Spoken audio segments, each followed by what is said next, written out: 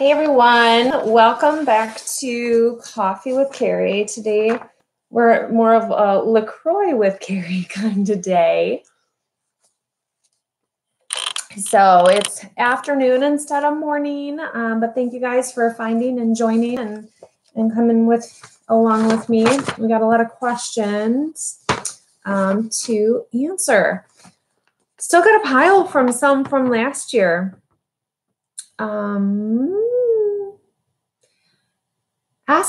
This gentleman asked about some recovery experiences where saved the day by anticipating a near disaster, stepped in to prevent things without maybe mourners knowing about on the day of the service. There are always some near misses or things that maybe we do to navigate around a little hiccups that may encounter. People come late or pastors don't come prepared or we don't quite have the music. So we end up just playing it from our phones because we don't have a CD, or we have to whip together a video last minute because the family didn't come in and see if their burned disc would play, or, all sorts of little things that are not big, but in the big picture, it might mean a lot to the family if they did go wrong. So there are things that can happen that we do navigate around. So we're like the Wizard of Oz. I say that we're kind of behind the curtain, just making sure things go along smoothly. And we do, have to make sure that little things are right in place. Hey, everybody, and welcome. Have you ever run into preachers who are gender biased? They're asking about, so Lauren had talked about, Lomas Funeral had talked about a preacher who wouldn't be buried, and I just respect the religion, but otherwise I've never really felt gender bias by anybody. Maybe I'm just naive to it and I don't recognize it. People do often say, "Oh, don't lift that, I'll get it." I'm fine with that. There are times though where I'm like, okay, I really need to be helping you lift. I'm very strong. I'm good. So there are times I have to say, no, chivalry aside, I am helping. So,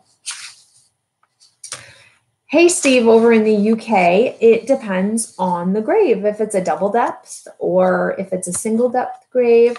But typically, a lot of cemeteries are 2 people per grave as long as one is cremated. Some cemeteries do 4 per grave if they are all cremated. So there's different configurations. Zane, your mom's wig was on backwards. I hope you told them to turn it around. Please tell me you told them to turn it around. Someone also asked about cycles of death and seasonality of mortality and people dying in different seasons. I see often a surge in January of deaths, and then in like June, July, like the midsummer. A lot of people do hold on through the holidays into January, and it's also kind of peak sickness season. So, people, if they're maybe dying, they try and hold on, which is a thing. You can hold on and you can let go. A lot of times people do that. And I hear hundreds of stories of this. So it's not just 1 or 2 people telling me that mom held on or mom let go. Hundreds of stories of this, that people hold on or let go. So people hold on through the holidays and then will die in January after the holidays are over. Or people that are maybe already predispositioned to sickness and are weak, then from illness, flus and colds and overexertion during the holidays, shoveling snow, things of that nature, do die from those as well. Same with summer, heat, overexertion type thing.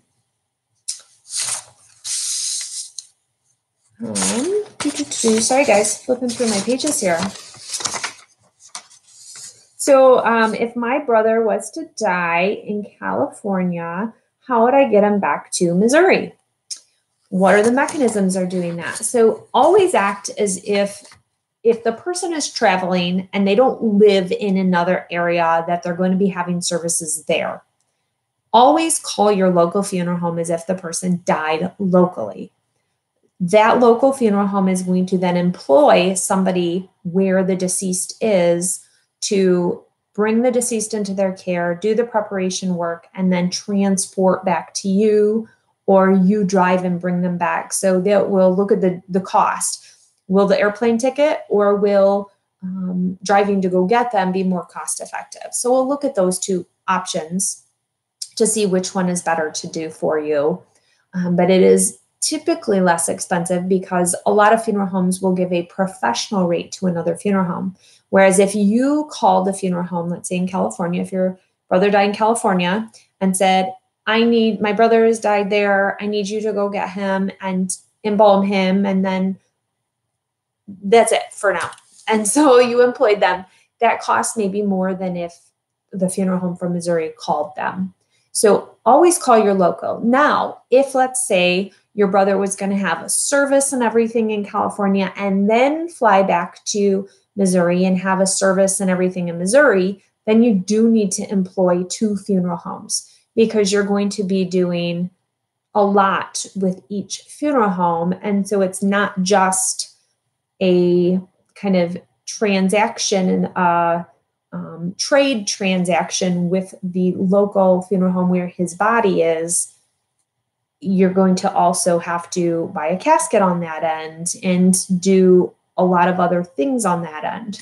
So it really depends on what you're doing at each place. But if it's just that they died there and you need to get them home, call your local funeral home. Hey everyone. Decomposition and putrefaction are the same thing or what the differences are. I have 2-minute videos on both of those. So go check out the 2-minute videos on decomposition and putrefaction. Oh, Joanne, these are good. That's a great question. So I do have a video on kind of taking care of myself, and I'm working now 2020 on how to relax a little bit. I'm a very control type A, everything in its place type person. If I go on trips, I like to have everything planned. 2020, I'm going to try and see if I can roll with it a little more and relax a little more. And I think to me, that's going to be a way for me to learn better relaxation, saying I can do this later. Prioritizing a little more is going to be a new key thing for me as well. There's sometimes I put added pressure on myself, which I don't need to, that maybe I need to get something done before I really need to actually have it done, and being a little more in the moment with my kids and my husband and making a little more time for them. That's just casual time that is not planned and organized and us running around crazy. So those are things I'm going to focus on in 2020. That's my goal. You can now all hold me to it. Just trying to get my head away from the funeral business, which is hard when you do YouTube on funeral and you work at the funeral and you mentor students that are funeral students. So my life is about funerals essentially. So it's kind of hard to get away from it, but I'm going to work on trying to do that even more so. Work doesn't stress me out as much. It's pressure on myself to get things done in a timely manner. That's more of what my pressure comes from. So the human composting, I really am excited about any new disposition that comes along that meets needs of people. And when natural and green options are the needs of people and what people are wanting, I think it's a great option. I'm interested to see how many people choose it when it does become available, and, revenue, and if it can be effective as a business. Something has to be effective as a business for it to carry on. So just like anything, I'm interested to see how that plays out. But it is a really interesting new option that is coming about. I'm doing a video next week with the modern Mortician who's down in Texas. And she is very focused and diligent about all things green and natural and new options and stuff. So we're going to be discussing composting actually next week in that video. So watch for that to come soon. Oh, songs to be played at funerals. I don't know if the songs I would choose I've ever played at a funeral. I would play the song Fast Ride or not Fast Ride, Fast Cars by Tracy Chapman. And oh shoot, what's the name of it? Something Place by, my mind is not working on today. I feel like it's a Monday, guys. I'll come back to you on that song, but the song, there's one for the Better Place. I'm trying to sing the song on. Feels like I opened my eyes again. Yeah. Yeah, it's a Better Place. It's called Better Place. It's a song I sing to my little girls a lot. And I sang to them a lot during a certain period of time with them. And it's just kind of, one would be kind of a song with my husband and one is for my kids. And they're just songs that were important to me during certain times in our lives together. So she, who was being cremated, told my friend that he had bathed the aunt. She said she didn't need to know that. Is there a need to bathe? No, you don't need to bathe, but some people do that just out of just respect and tradition. In some cultures, that's what you do. So it just depends. Have you ever cried during an embalming? Not during. I've cried. I've had some tears and a moment right before starting a few embalmings. Just to kind of, as I'm wrapping my head maybe around looking at a child that's died or someone who was murdered or different situations, a family member, and then it's into work mode. So it doesn't last long.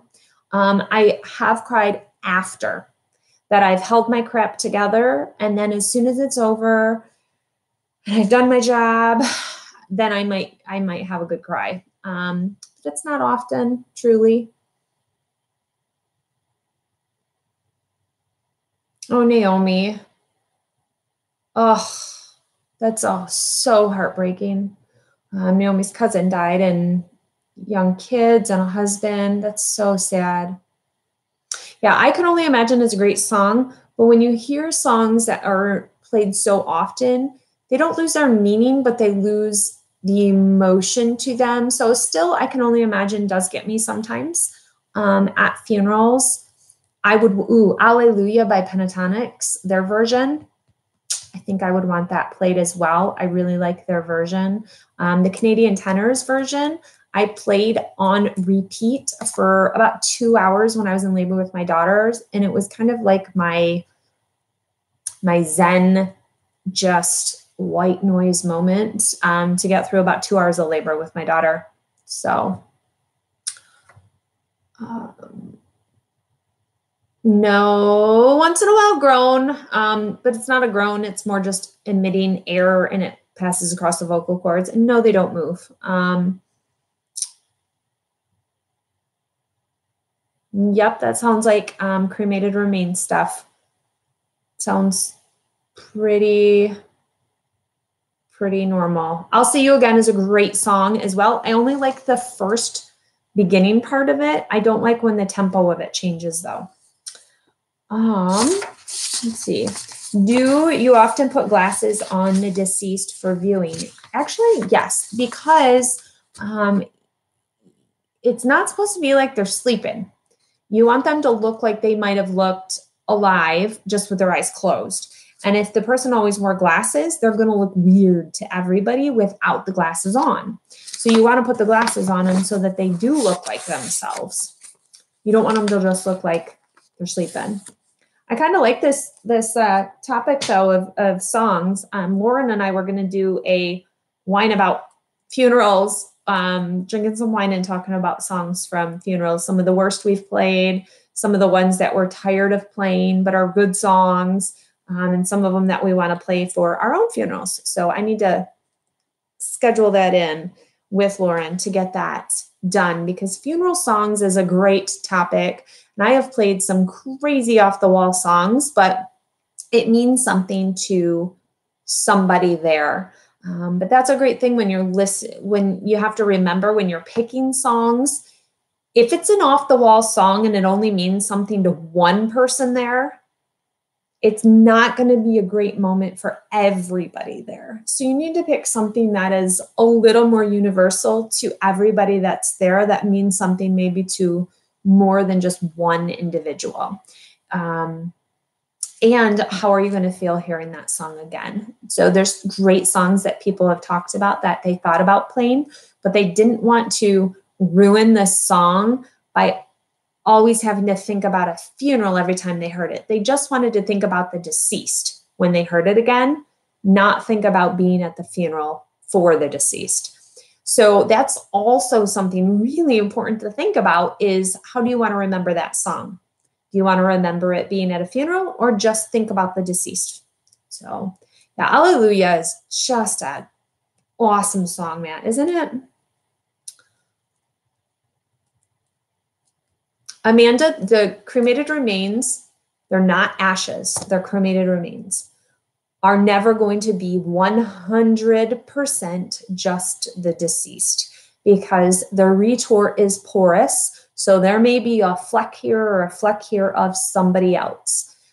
People do go in and vacuum them out sometimes afterwards, the other cremated remains, but that means you're missing 0.1% of your cremated remains when they had to vacuum them for the other person. So there's never a 100% situation that I have ever seen happen. When I Get to Where I'm Going is also a great one. Holes in the Floor of Heaven is a good one. I'm trying to think of some other good ones we've played. Annie's song. When someone passed that's had MRSA or very contagious, does the MRSA ever die? Is there ever a point that coming in contact with it isn't dangerous? Yes, these germs do die eventually. There's just different shelf lives to them. I don't know how else to, there's different points that they're going to die in the body. Sometimes it's up for contention, like HIV for forever. AIDS was forever a question. How long is it going to live after the person's died? How long can it live? So we just treat everybody as if they are still contagious. MRSA is a big one because we're rolling the body. So as that body is emitting any air, it can still be coming out and can still be of concern to us.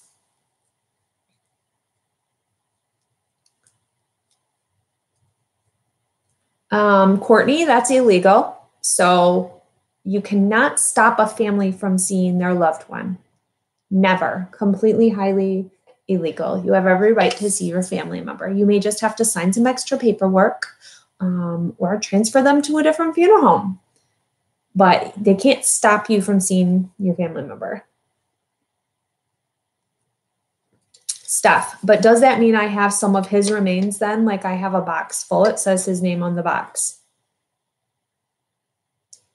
Yes, if you should have, if you receive back the box from the crematory of your loved one, they should all be in that box, just not 100.00% of them, because of these particles that get left along the process and particles from other people that were left along the process that may have been gotten into your particles or into your cremated remains.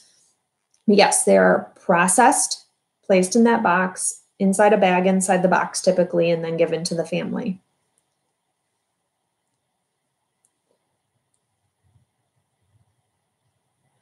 Oh, Courtney. Yeah, it's unfortunately people don't know what they don't know. And that's why one thing about this channel is knowing your rights, knowing your right to see a contract sign, like a breakdown on the contract, to see a general price list, to see your loved one. There's these rules that people need to know about so that way they can advocate for themselves if they go to a funeral home and know what they're talking about. I just had a lady write me last week, and she was working with a funeral home and they wouldn't give her a general price list, but they told her she owed this money. And I said, they cannot tell you to pay for something you didn't sign for, and especially if they're not giving you a general price list. So you need to tell them, I will call the state if you can't provide this, and I will call the Federal Trade Commission. And if you show them that you understand and know what your rights are, then they will understand that they can't take advantage of your rights.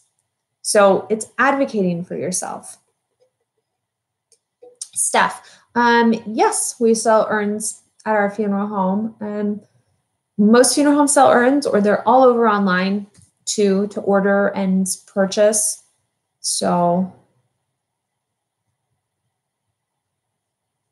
I have not watched the Casketeers yet. Guys, I know I'm letting you down. It's one of those things when you go home from work at night, do you really want to do work? Do you want to watch a movie about your work?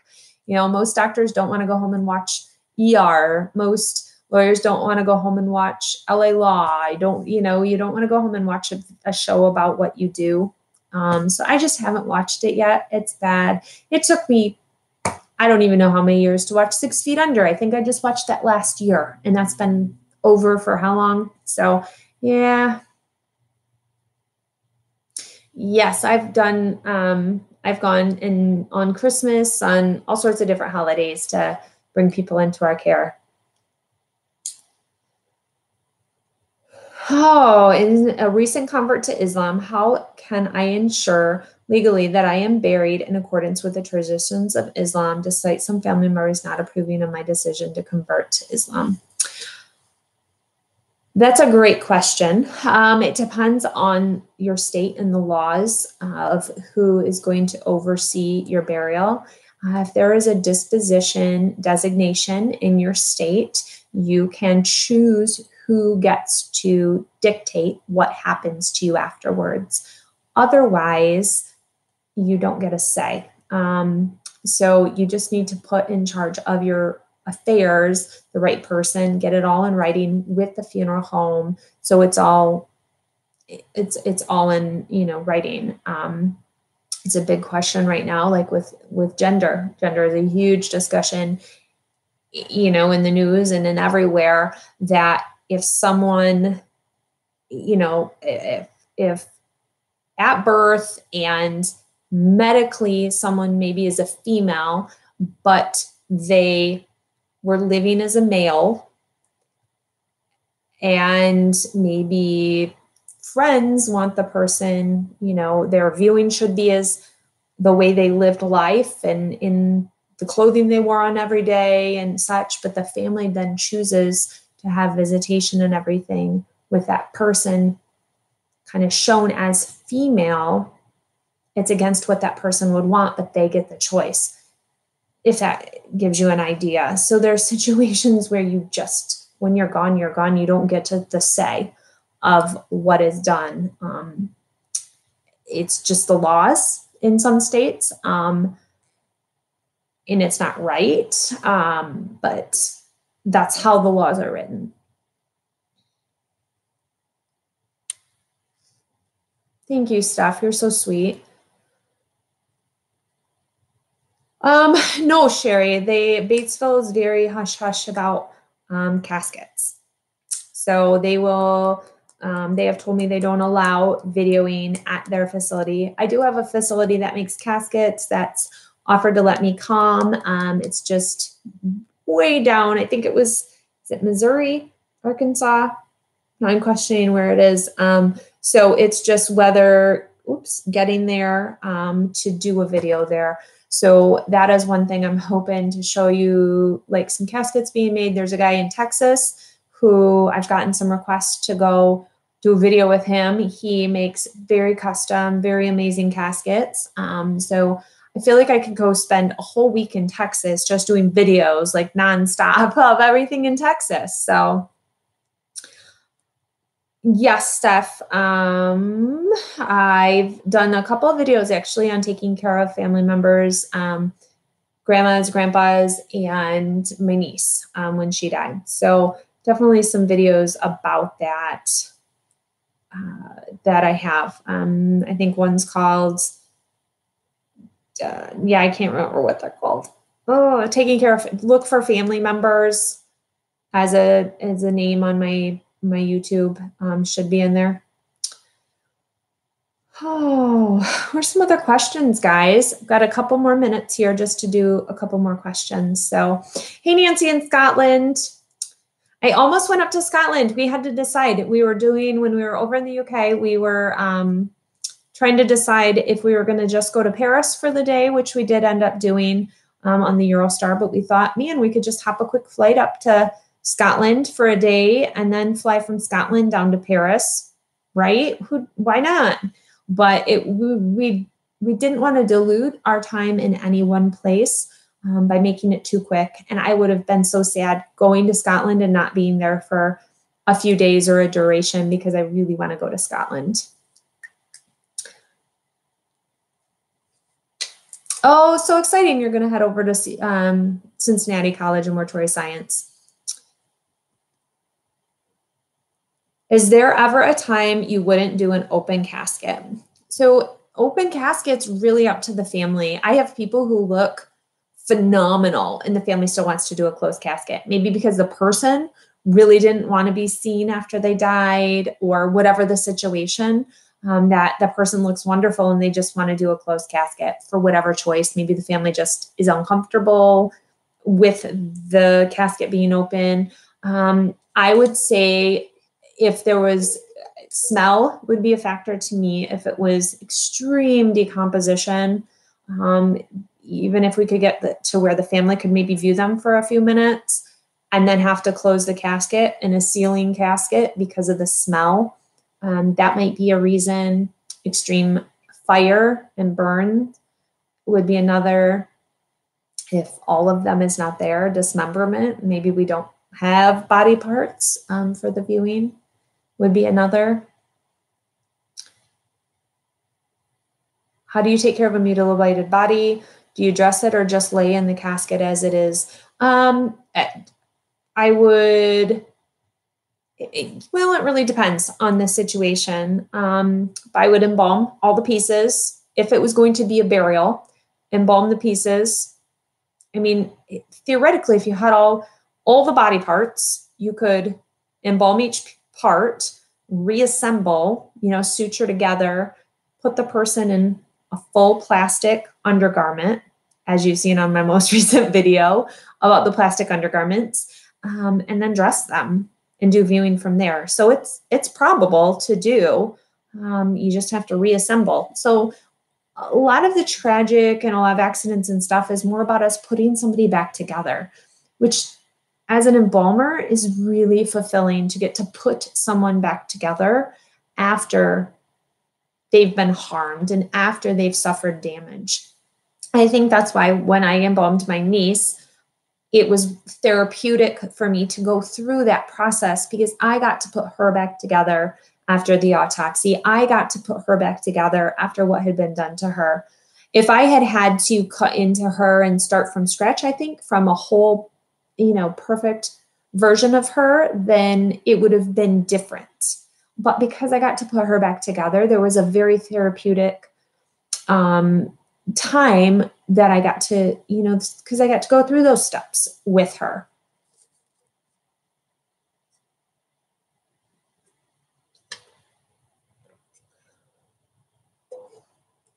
Stuff, I'm guessing they were telling you that his tattoos were in place because they don't take skin that has tattoos in them.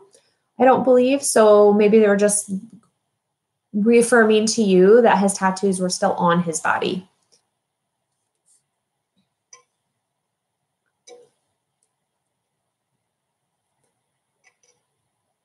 OJW, all of my videos, like every single one. Some of them I'm a little embarrassed. They're like really archaic and not the best, but oh, Marla, I am so sorry. That's so sad, but oh my goodness.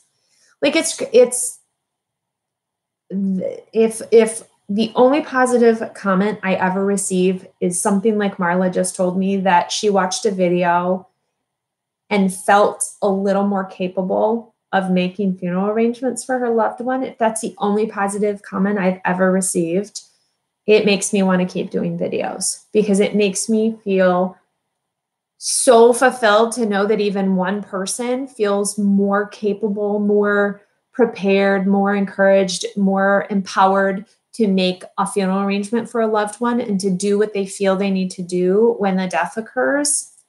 Like that's everything to me. So thank you for sharing that so much. Thanks so much, Joanne. I'm hoping 2020, I've been saying 2020 for like a month now. I've been writing it. Like I'm just ready for this year.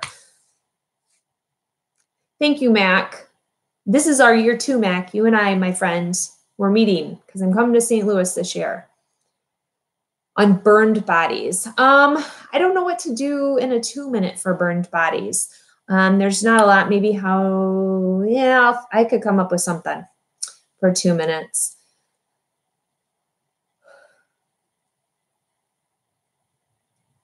Thank you guys so much. You're so nice. All of your things. There's not make up questions. It's all just nice things. Thank you. You guys make me very humbled. So really excited about 2020 and everything to come. I have so many lists right now going. It's so embarrassing. Like the to-do list and videos to edit and things to get done. So the editing without pulling some all-nighters, which it's hard to give up my sleep to edit videos, guys. I love you, but I need at least a little sleep. So I've got my England videos are the first up on my docket is to get one of those done for you. And for my friends at Uden Funeral Home that I was at, because I just have I can't even explain the level of respect I have for the guys there. So, thank you guys. I am in Michigan, Louise. I'm in Southwest Michigan, kind of around Kalamazoo, Grand Rapids area. So, all right. Thank you guys. Ooh. Oh, JW, you're in St. Louis too. So maybe you and Mac can be my, like, when I do my meet and greet, it'll be us 3. So, all right, guys. I will see you soon. Next Wednesday, I'll be back here and look for videos coming up.